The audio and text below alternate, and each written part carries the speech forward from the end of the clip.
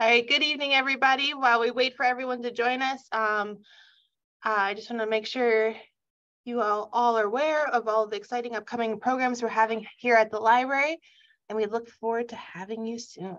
So I don't want to waste our time tonight because we have so much exciting content to cover. So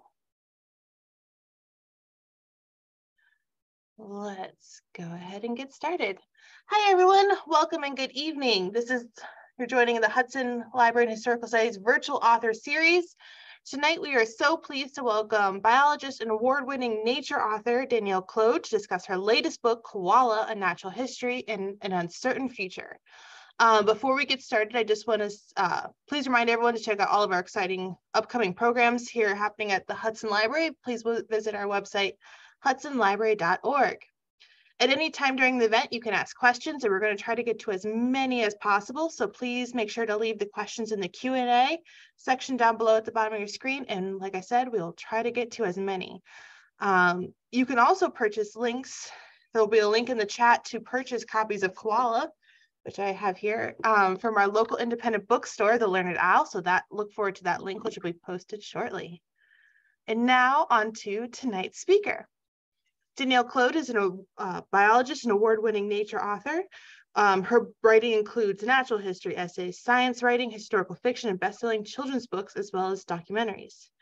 Her books include Killers in Eden, Voyages to the South Seas, and The Wasp and the Orchid, which was shortlisted for Australia's National Biography Award. Her latest book, Koala, A Natural History in an Uncertain Future, came out last week in the US, and it offers a highly insightful look into the history and future of koalas. I have to say, I finished it and I absolutely loved it. It was fascinating. She's joining us tonight live from Australia. Hi, Danielle. Thank you so much for joining us. Hi, thanks for having me. It's great to be here. So we'd love if you could tell us a little bit about your book and what inspired you. Thank you. Yeah, sure. Thanks so much for having me. It's really lovely. I'm really enjoying this virtual tour. I guess it would have been nice to come to the States in person, but failing that, this is the next best thing. So it's really lovely to be able to talk to people about my latest book. So yeah, I am a nature and science writer. I trained in biology. I guess the obvious question is, why am I writing a book about koalas? I'm not a koala biologist, especially. I did train in mammal behavior, so animal behavior was my degree, and conservation biology. So that was a long time ago, and for many years I've been primarily a science writer and writing books on natural history. So this is my 13th book. I've written quite a variety of books. My first book was actually very much animal focused. That was Killers in Eden, which was about the orcas that used to live on the coast of New South Wales. That's an amazing story. But since then, I often found that I ended up writing more about scientists rather than the science that they did. So it's been a real pleasure for me to come back to animal behavior and looking directly at the animal. And I really wanted to work hard on this book to make sure it was koala focused, not so much human focused. I mean, you can't write a book that doesn't, it's very hard to write a book that's not about humans ultimately. We are very human centric in what we do and how we think. But I did want to make sure that I tried to tell the story from a koala perspective as best I could. So I didn't want to just stick to human history of koalas. I wanted to look at koalas' history. So I started really early in the story. I went right back to the beginning, and I wanted to look at how koalas evolved and where they came from. Now, of course, koalas are often known, we're all very familiar with koalas. I think koalas are such a well-known species all around the world. We're all familiar with our lovely little fluffy toys of childhood. And very commonly they're called koala bears, but of course they're not bears. They're not related to bears at all. When Europeans first encountered koalas, they called them monkeys, sloths, lemurs, all sorts of strange things because they're really unlike anything else. But of course, they do belong to a big family of their own, and they belong to marsupials. So they are pouched animals. They give birth to their young as tiny little jelly beans. The little jelly beans are not much bigger than your thumbnail, and this little tiny pink neonate crawls up the fur and into the pouch and attaches itself to the nipple, and it basically stays there for quite some time, growing, and until it's ready to emerge from the pouch in what sort of becomes a second birth. So really, marsupials are remarkable in having the pregnancy. They really have an internal pregnancy and then an external pregnancy, and then when the joey emerges from the pouch, that's kind of the stage that most other mammals, the eutherian or placental mammals, of which we're one, that's the stage that we would normally give birth. So marsupials are very distinctive in that respect. Today, there's only koalas belong to a group that only contains wombats. Wombats is the other species that's most closely related to living koalas. And wombats are very different. They don't live up trees. They're a similar size, so the size of a sort of a medium dog, but with very short legs. And they live in burrows, so they're burrowing animals. They're a bit bigger than a koala, but and they also don't have a tail. But they do have some characteristics that are similar to koalas. They've got the great big nose, the lack of a tail, and something that you wouldn't notice at first sight, but is quite characteristic of both those species, is that they actually have a reinforced rump. So the skin on the rump of the koala and the wombat is really, really tough and strong. It's called a dermal shield, and quite a few herbivores have that. It's generally a predator defense, so that if something bites them on the back and grabs them, it's really hard for them to get a grip. Of course, so wombats certainly do use that as an anti-predator defense. Koalas are a little bit different, possibly. They often use it just to sit on. So it's a very comfortable, convenient cushion to have when you sit in trees during your life. But they did used to have more relatives than that, and they have. I actually covered those in another book of mine. I'll just show you this cover, because you probably won't have seen it because it's mostly just available in Australia. I'm sorry if that's back front for you, but it's the megafauna of Australia, and you can see all these giant animals that Australia had. Australia didn't have mammoths and saber-toothed tigers. We had giant marsupials. So one of the giant marsupials, which is a closer relative to the koala, was actually this one, a diprotodon. And that's about 2 or 3 tons. So it's a big grazing herbivore, kind of the ecological equivalent of a mammoth, I suppose. Just to give you an idea of the size, this is actually a koala skull. So you can see they're not a large animal, and you can see they've got these very characteristic 2 front teeth that stick out the front. If I show you a diprotodon tooth, I can't show you the whole diprotodon skull because it's too big. Sorry, that's my phone ringing. Sorry about that. This is a diprotodon tooth, and you can see how that compares to this little bottom tooth here. That's very annoying. I don't often get very many phone calls on my landline. Sorry about that. So you can see that the diprotodons were really huge. So they were the giants of the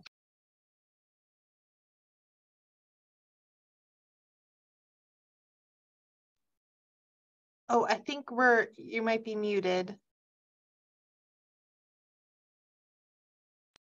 That we have because we don't have any of those megafauna, but we've just got these remnant species, so the koalas and the wombats.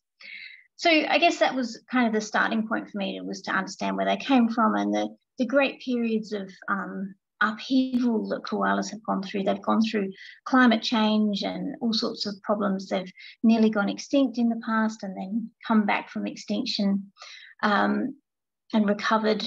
They've had a couple of a couple of periods where, you know, the first great extinction was when the megafaunal went extinct.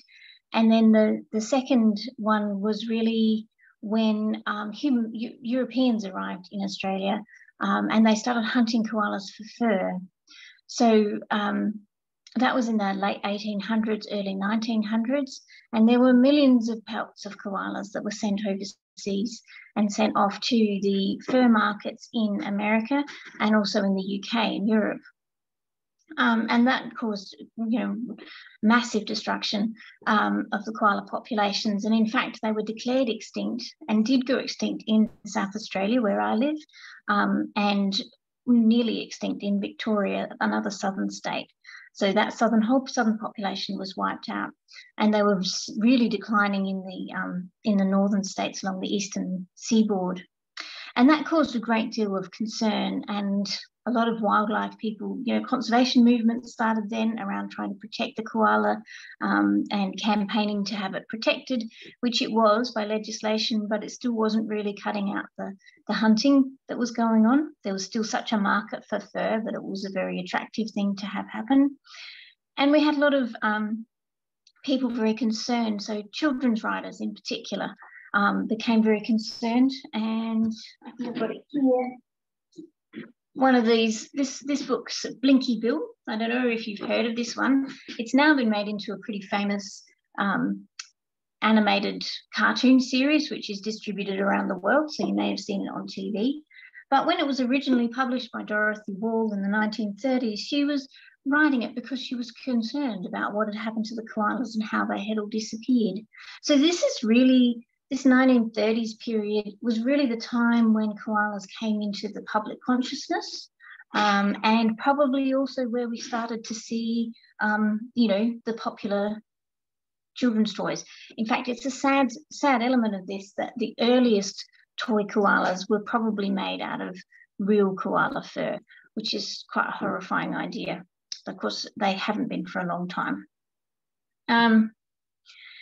The thing that really saved the koala then, interestingly, was the American president, Herbert Hoover, because he had colleagues in the conservation movement in Australia, and they wrote to him and asked him to help them stop the fur trade. And he banned the importation of koala fur and other furs into America, and that dried up the market, and the koalas were finally properly protected.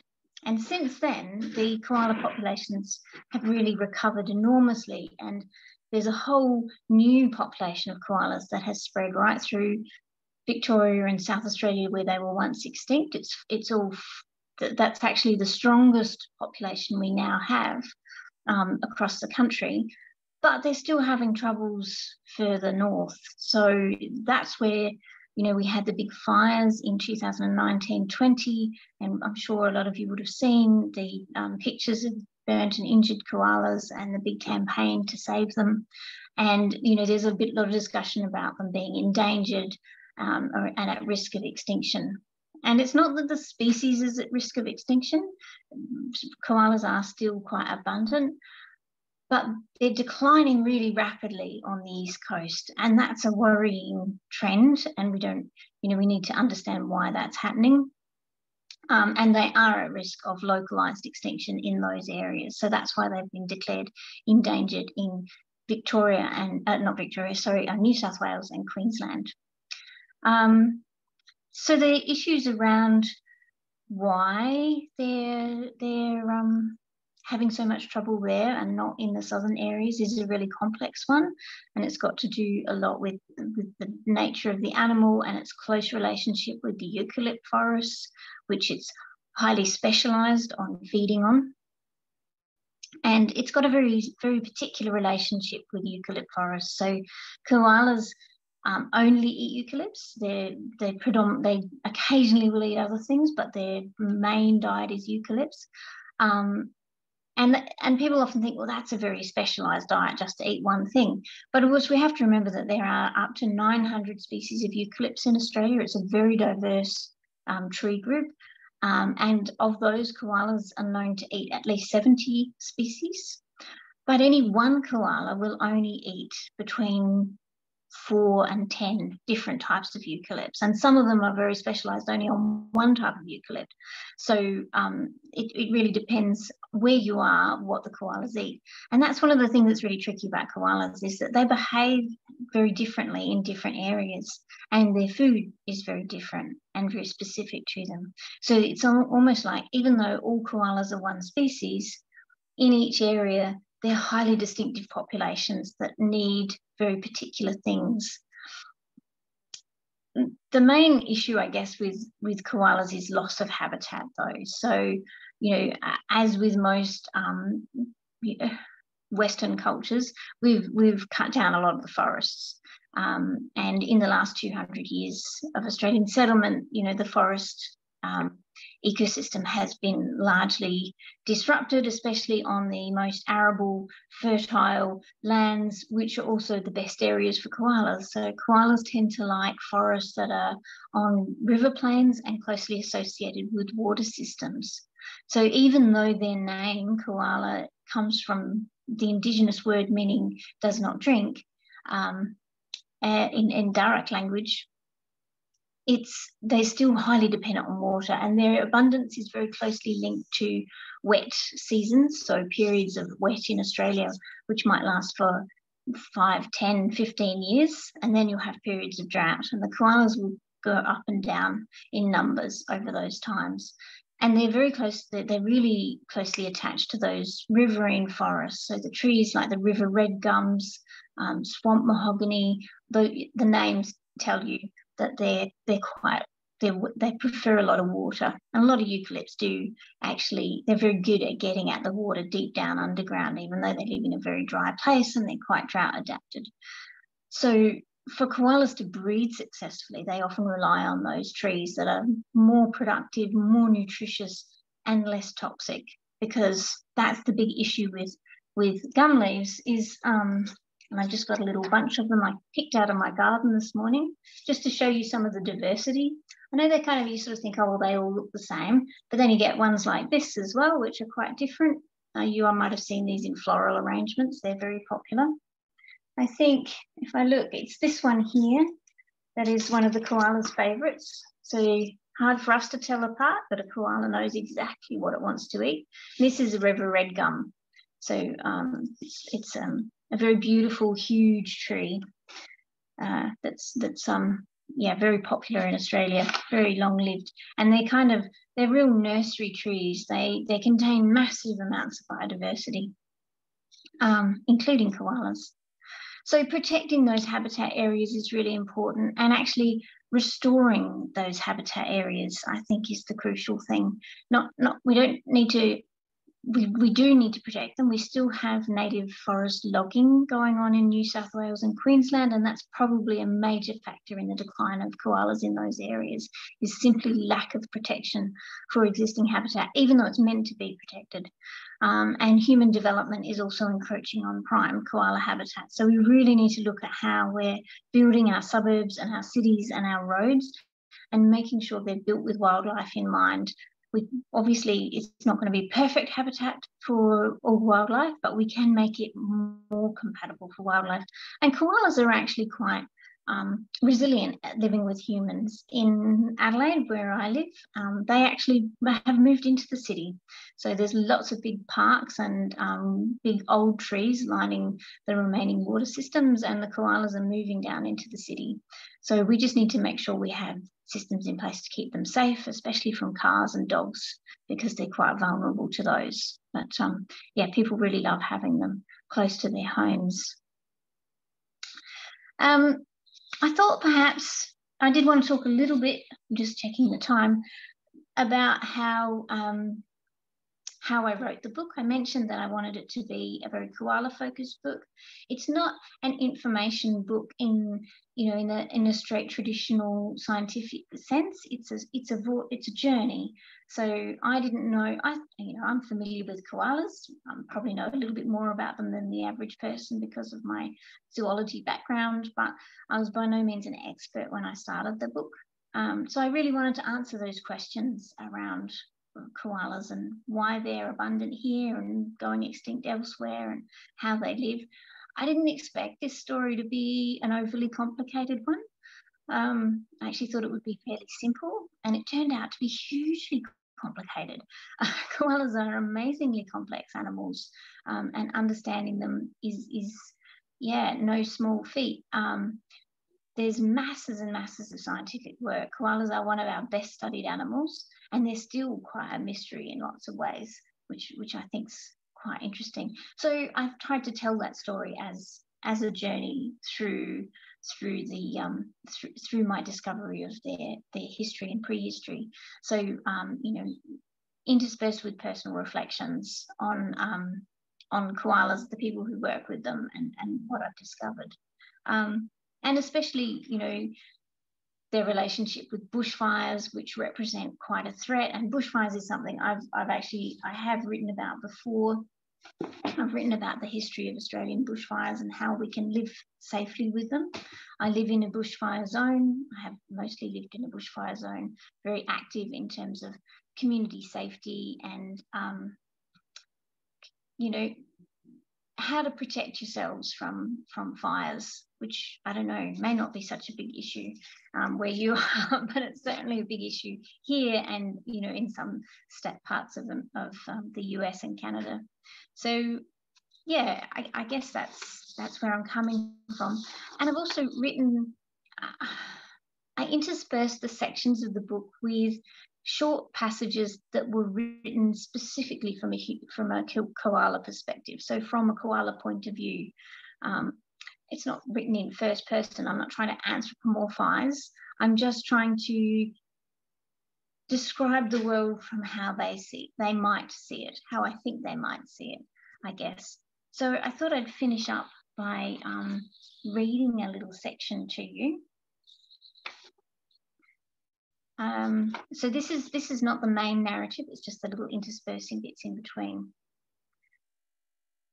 At the top of the tallest tree, the koala is enveloped in a curtain of greenery, surrounded by the quiet hum of insects and the occasional discordant shriek of parrots. It has no reason to look beyond its immediate surroundings. The canopy stretches unchanging from horizon to horizon in a mosaic of olive grey, blue, green. This forested realm seems endless, sweeping down the foothills, carpeting the plains where the darkened tracks of rivers drain vein-like into valleys. I can't believe how many phone calls I've had this morning. Before meandering across the lowlands into the expanse of open water beyond. Above the forest rise granite mountains, the igneous backbone of the eastern seaboard from north to south. The peaks frost white, and snow gums entwine over open grass and heathlands. Shallow sphagnum bogs rest between submerged boulders, tucked beneath mossy blankets under frigid skies.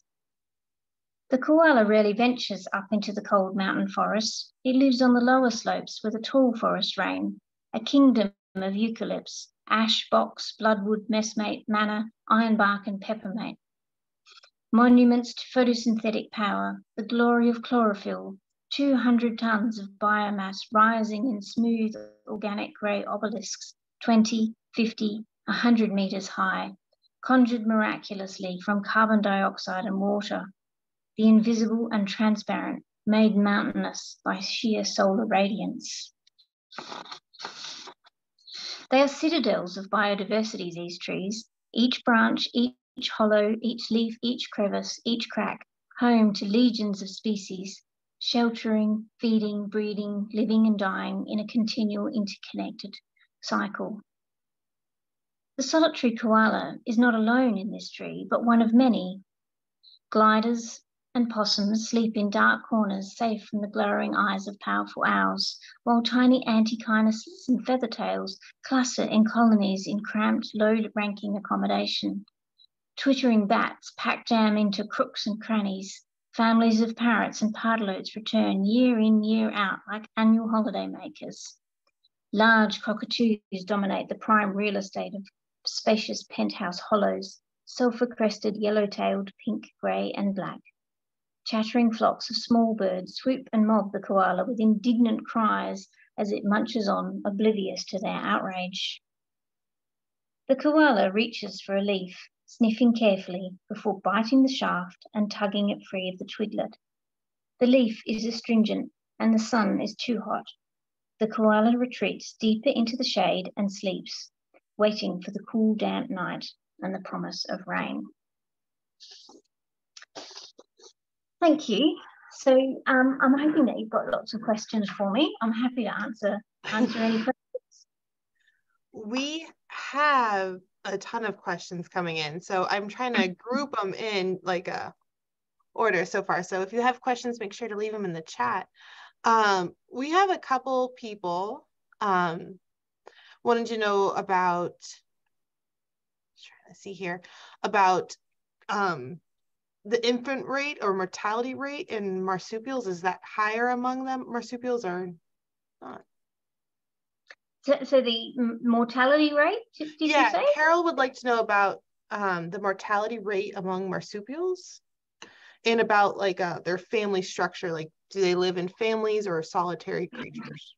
Okay, marsupials are a highly diverse group of animals, so they're all very different. So there's about I mean, you're probably most familiar with the opossums that you get in America. So there's one, the Virginia opossum, which is spread through North America. But there's another 120 odd species of, or probably more actually, of South American opossums.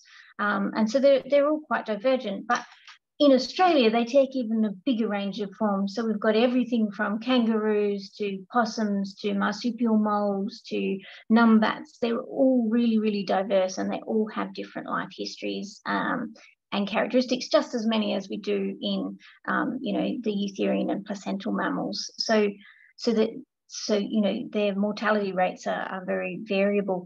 Koalas' mortality rates generally are related to, in the wild, are related to, well, around human habitation is cars and dogs.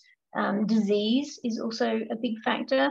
I guess in the past it would have been predominantly disease and predation, but I'm not sure if that answers the question. It does.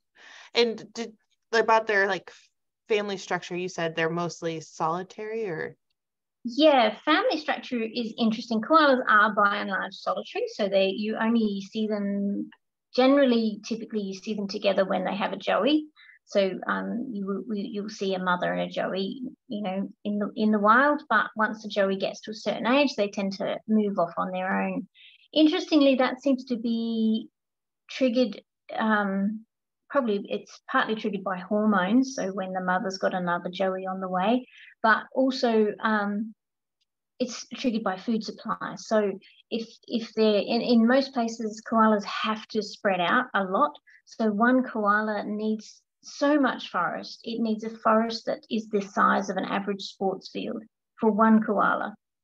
And in really arid regions, some koalas require a huge forest to support them. So you might there get a koala that is one koala in a park, a forest area the size of Central Park in New York. So they're incredibly dispersed animals. Having said that, in really good conditions, they will sit together in trees. If you have them in captivity, they're quite sociable. Apart from during the breeding season, they're not very sociable then. But they will often sit together and stay together and be quite amiable. So I think their lack of socialization is largely driven by food rather than having a problem with another animal. Speaking of food, I thought it was fascinating to hear how many different variety of eucalyptic plants, trees there are, and just how few that koala will actually eat, and how an individual koala just will eat even fewer than that. Yeah, they're unbelievably fussy eaters, koalas. So they might eat a lot of different species or a range of different species, but it's not a matter of just giving them the right species. They will be particular about which individual tree, where that tree grows. So they might really love a tree that grows in a gully, but not be interested in the same species of tree that grows up the hill because it's drier. And when they're growing in a really productive, moist habitat, they produce more leaves and have fewer toxins in their leaves. So the leaves are much tastier under. They just, it's like growing vegetables in your garden. If you don't water your garden enough, the leaves will go bitter very quickly. And it's the same with the gum trees. And the koalas are highly sensitive to that because it's really hard to get toxins out of the eucalypts, and they have a very specially adapted liver that allows them to extract toxins. But if there's too many toxins or the leaves are not nutritious enough, it really upsets their energy balance. And sometimes they can actually eat leaves that are so hard to digest that they lose energy by eating those leaves. So they end up worse off than they were if they hadn't eaten anything at all. That is fascinating. We have a couple questions coming in about koalas and zoos, and I thought one of the facts that I read in your book that absolutely was mind-boggling to me was how few zoos in the United States have koalas. We were talking before the program started, and we're in Ohio, and Ohio has 2 zoos that have koalas, Cleveland and Columbus.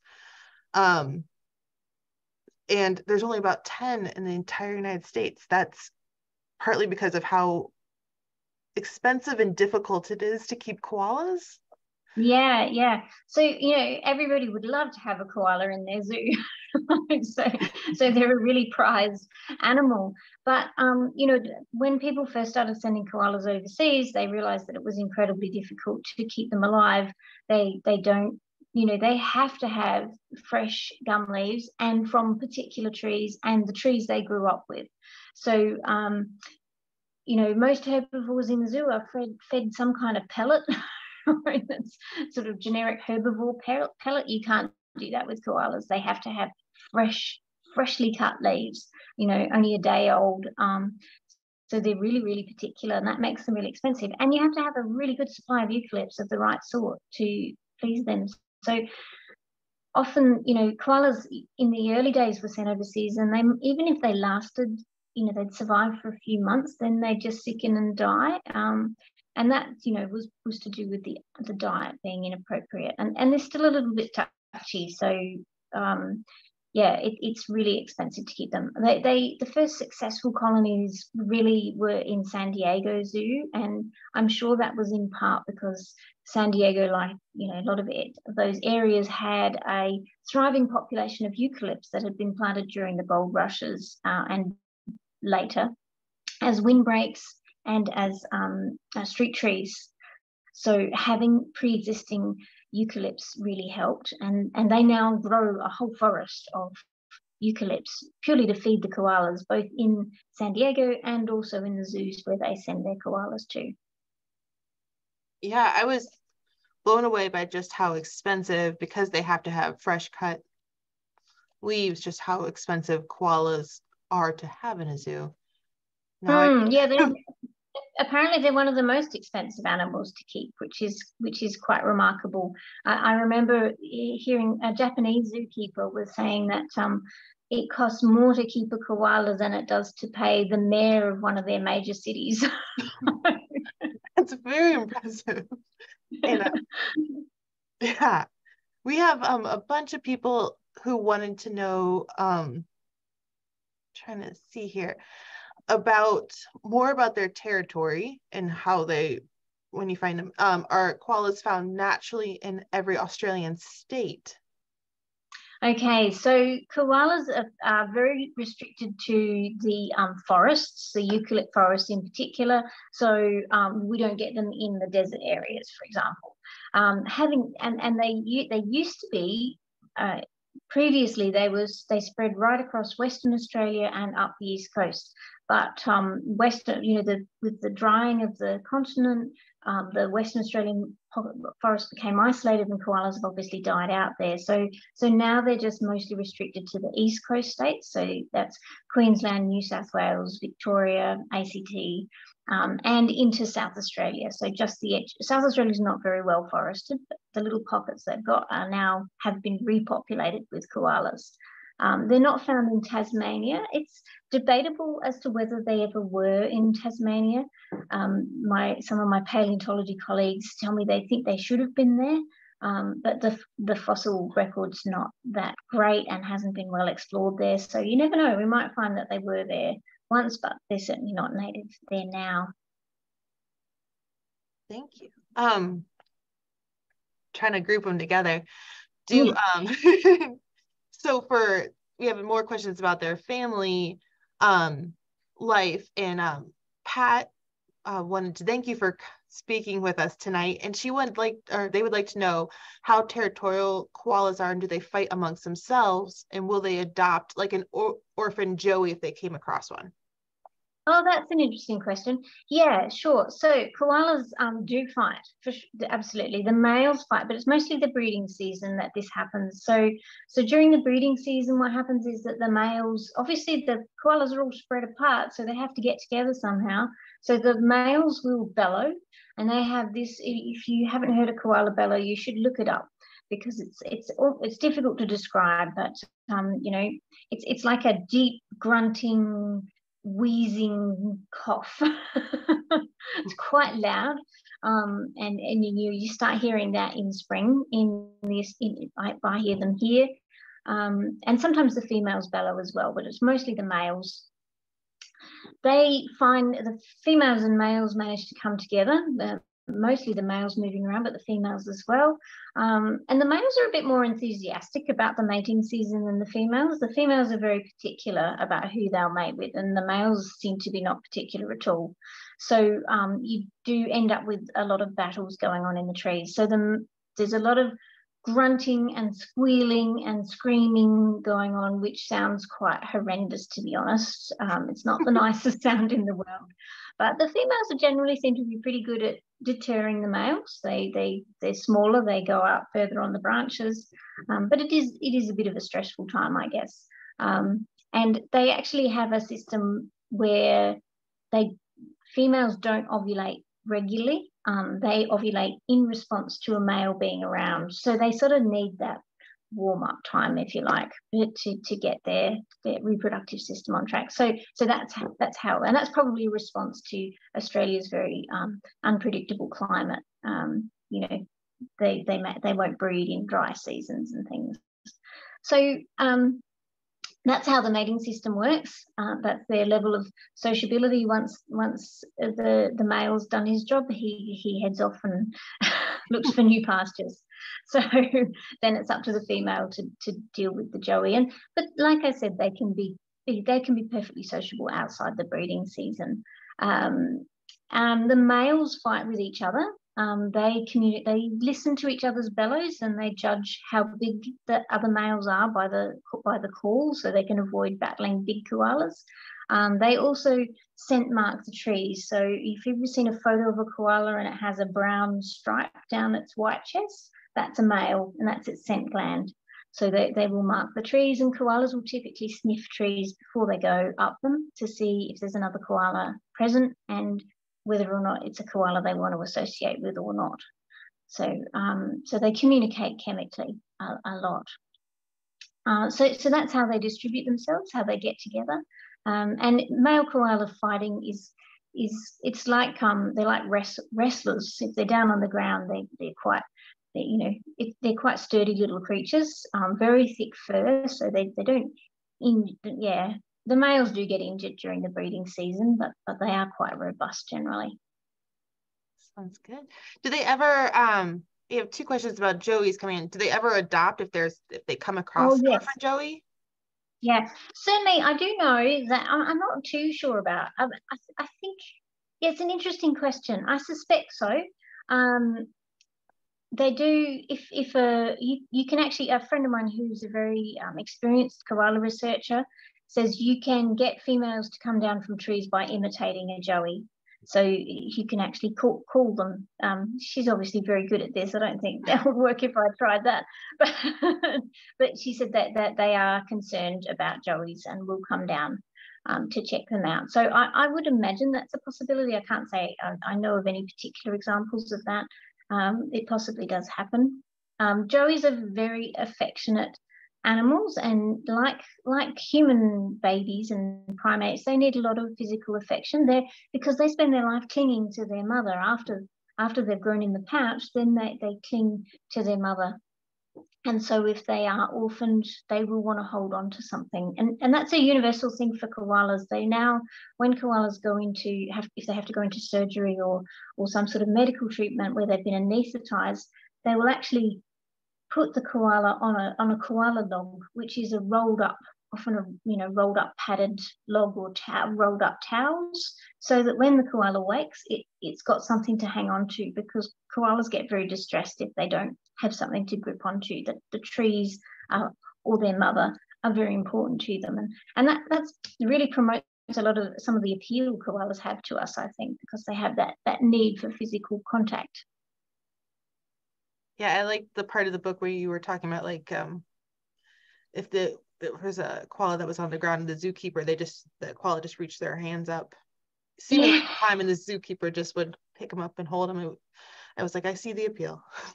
Yeah, they do elicit a very strong parental response in humans. But we have to remember that's about us more than the koala. Right. I liked you said it might be seeing us just more as a tree. Lee would like to know what role the males play in raising the young or protecting their territory. Do they play a role, or if at all? No, none whatsoever.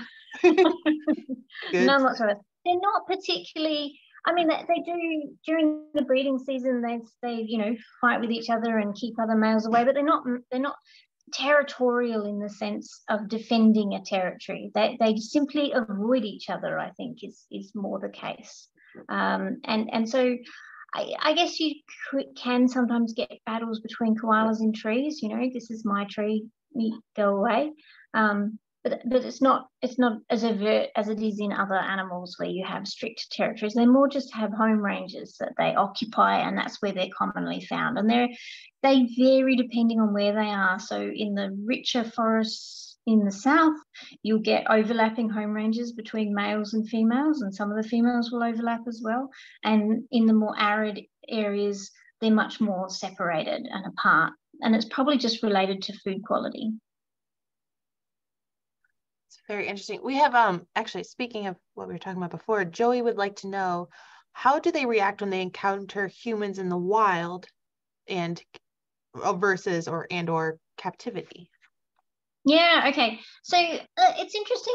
I mean, koalas, like most wild animals, prefer to keep their distance from people, but they seem to actually quite like watching them. I think it's a feature of an animal that lives in trees and doesn't have a lot to do.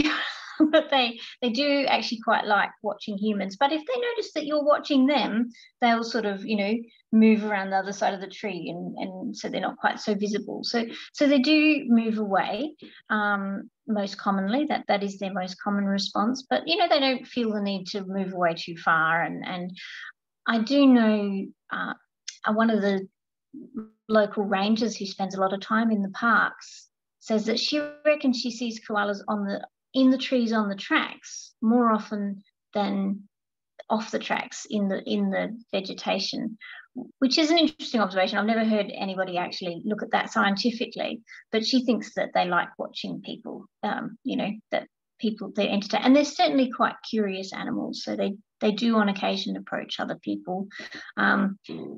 Sometimes they approach people because they're sick.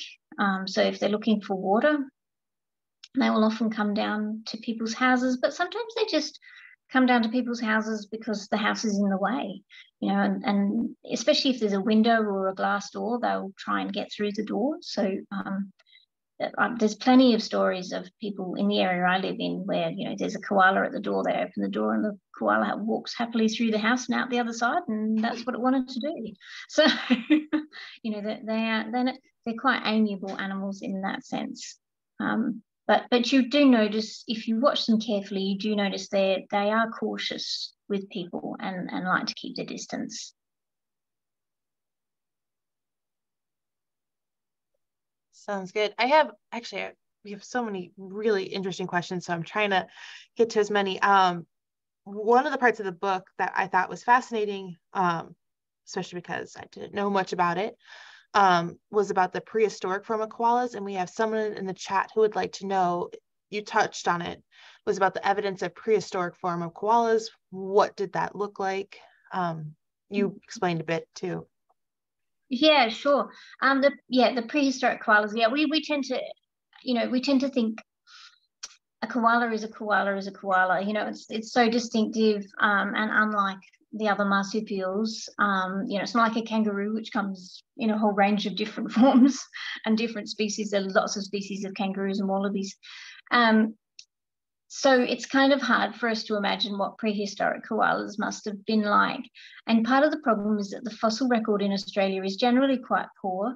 The conditions for fossilization are just not great, and there's quite a lot of erosion, so we don't have good fossil records the way other countries do. So most of the records for koalas, in fact, pretty much all of them at the moment, is just a tooth or two or a few, and a bit of jawbone. So it's, there's a lot you can tell from a tooth. You can tell how big the animal is. You can tell what kind of food it probably ate. And you can certainly tell what family it belonged to, because the teeth are very distinctive. But other than that, we can't really tell all that much about what the koalas were like. So we know that a lot of the early koalas were really small, more possum-sized than koala-sized. And they varied a bit. And we do know that there was one giant koala. So there was one that was about 3 times the size of a modern koala, which is quite a hefty beast. So probably possibly up to 30 kilos, whereas modern koalas range between 6 and 12 kilos, depending where they are. They're smaller in the north and bigger in the south, where it's colder for us. So that's a pretty standard size difference. So we don't really know much more than that. We'll just have to wait and hope that somebody soon finds a koala skeleton or some more bones that we can make some more, be more aware of it. And until then, we tend to depict prehistoric koalas as just different sized koalas like we've got today, which is not very imaginative, I have to say. No, but it's fascinating. We do have a lot of questions also coming in about what conservation efforts look like going forward, and about how the koala population after the bushfires, what does that population look like now, and what does the future, I guess, what's being done for the future? Yeah.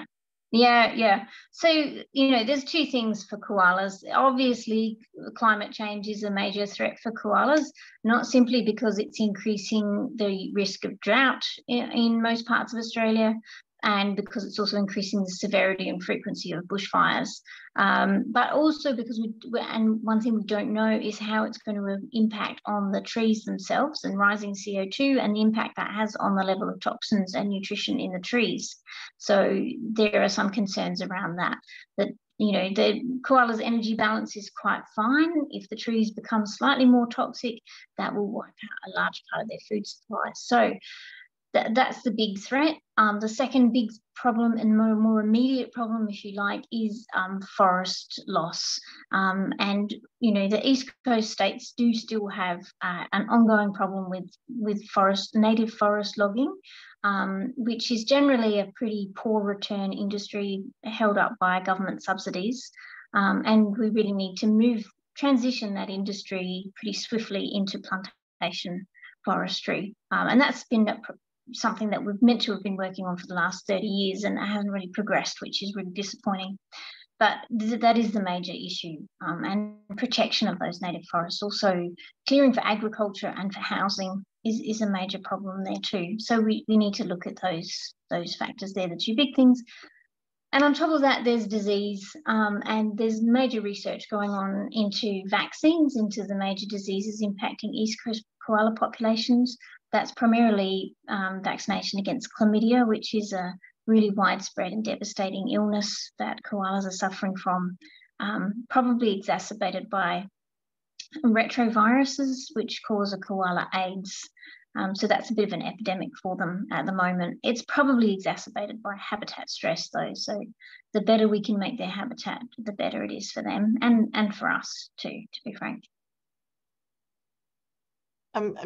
I know that the book implies like the conservation efforts, and how the koalas were named on the endangered species list is, I guess, we have people wanting to know, like, what do current conservation, are they working on trying to spearhead, I guess, going as the deforestation? Yeah, so yeah, there's a lot of pressure around the forest issues, and koalas are a highly politicized issue at the currently, and particularly in New South Wales. There's been a whole political debate called the Koala Wars, where you've got people who would like the forest to be protected and the koalas to be protected, versus interest groups in forestry and farming who want to continue exploiting those forests. So they're quite, that's a really quite a big political debate in Australia at the moment. And New South Wales is about to go to an election, so vote koala is a big hashtag at the moment.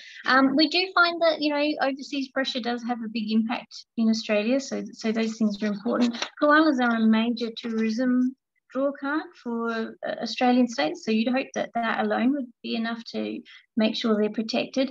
But there's a lot of public and private campaigning and fundraising for reserves. So Australian Wildlife Conservancy has just recently purchased land to protect koala forests.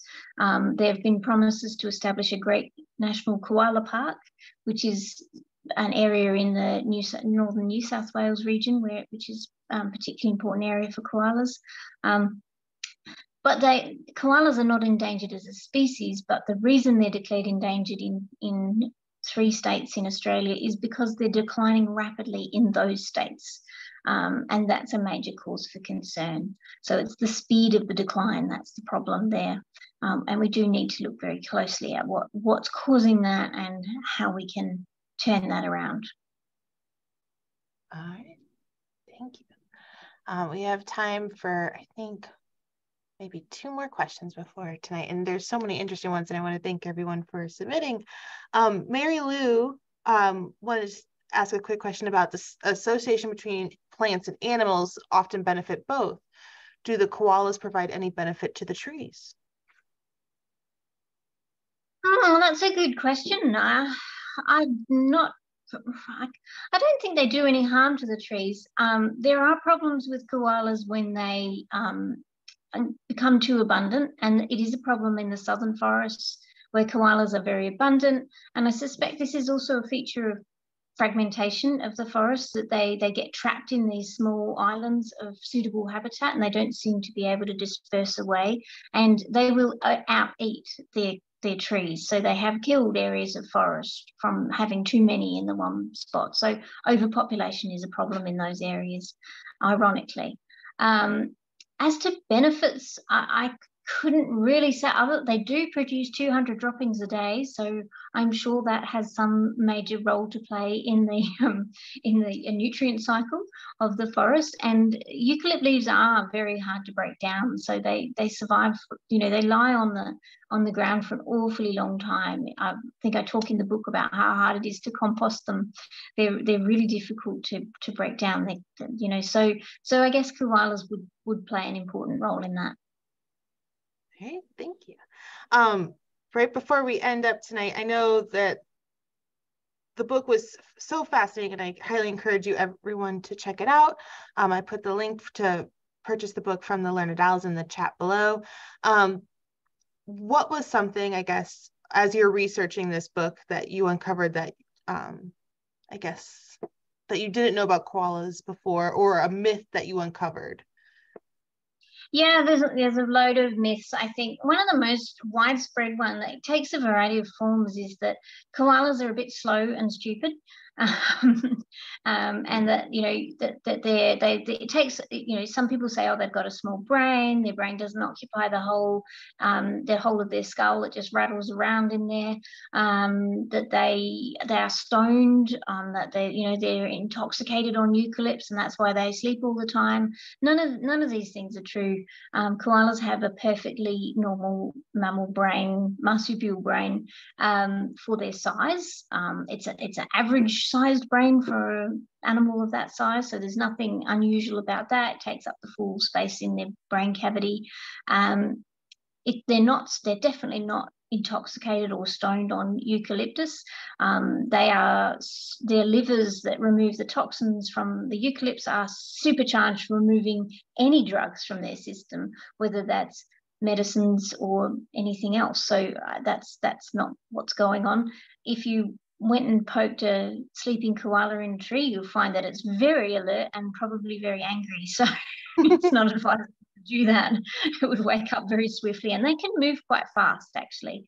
They you know, you don't think of them as being acrobatic, but they're highly mobile in the trees. It's just that they're not awake for very long. And the reason they're not awake for very long is not because they can't be. It's not because their food's not nutritious. It's the same sort of nutrition a sheep or a goat gets from eating grass. It's actually because they can sleep.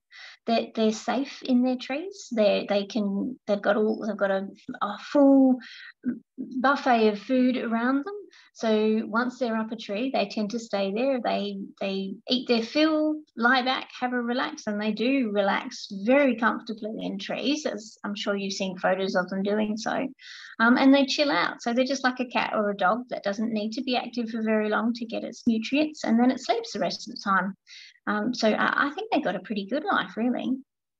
They have the luxury of sleeping. They do. Well, Dan, I would like to thank you so much for joining this evening. It's been an absolute pleasure.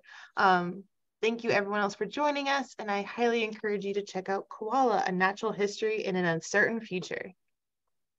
Thank you for having me, and thank you for joining. That's been lovely to talk to everybody tonight. All right. Thank you, everyone. Have a great night, and we look forward to seeing you at a future program. Goodbye, everyone.